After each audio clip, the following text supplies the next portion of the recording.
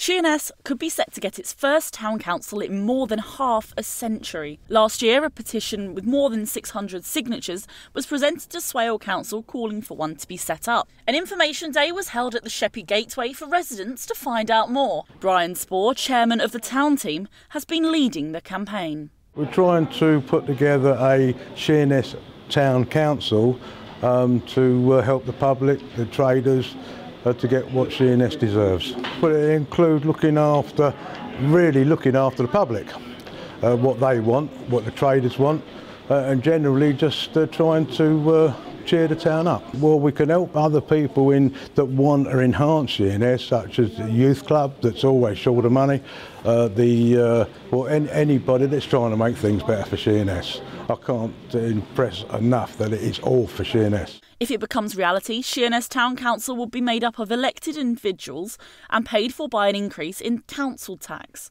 There's not a lot of people wanting ice creams behind me today, but fast forward to July or August and Sheerness becomes a bustling tourist hotspot. One of the powers that Sheerness Town Council would have if it happened would be to improve tourism in the area.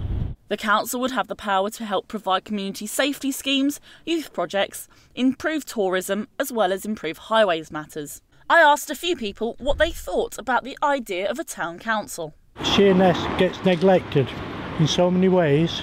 Eastbourne, they can spend 50 million redoing it. Sittingbourne is going crazy, having things done. We're left with the same old pound shops. Like one up here, yeah, tell people and that, yeah, definitely, because there's loads people homeless and that, and I think it's wrong in this cold weather and that. There are critics though, as the cost of setting up the council depends on where you live and what services would be provided, with estimates showing up to an increase of £1 a week on your tax bill. But supporters say this is worth it, as all of the money from Sheerness will go back into the town rather than being spent on other projects within Swale.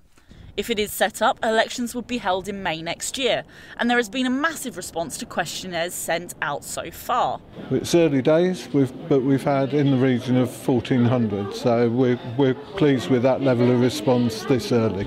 So, will Sheerness get a town council? Well, we'll just have to wait and see. This is Poppy Jeffrey for KMTV in Sheerness.